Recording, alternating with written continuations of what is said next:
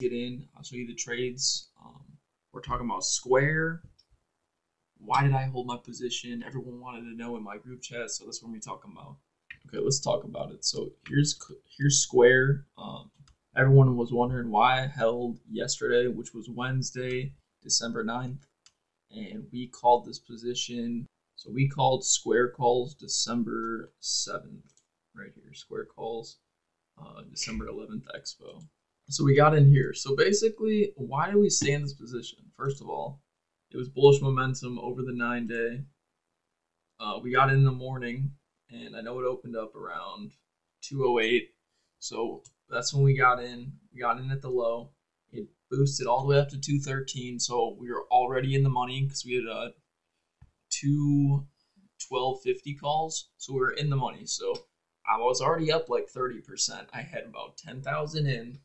The next day, it opened low again, so I was like, all right, let's just hold it, because I was looking for it to break resistance. This is resistance right here, so basically right around here, this level, this is resistance. And all it needed to do was jump. So the next day it opened, and I was like, okay, so usually it gets rejected one time, 2 times, 3 times a charm. I know that's just a saying, but that's literally how stocks work. It's either the 3rd or the 4th time it always hits. So that morning, I decided to open up calls. Let me show you. Open up Square calls. You can see it's up 9,000. I lost a few because we were down a little bit. I closed. But that morning, I opened up, you can see that. I'll take a screenshot and put it up. I opened up 80 contracts of the 215 calls for this week, and I let it run $100.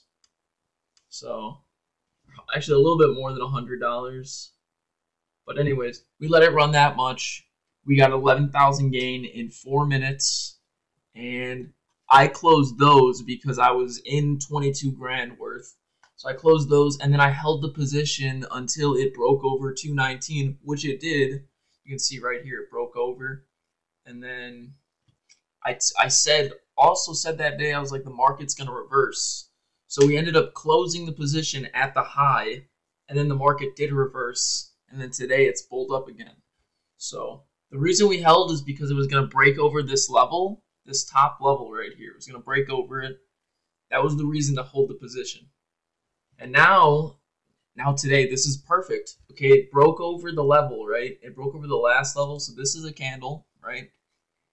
If this were to end up being lower, so here's the wick of the candle right here, right?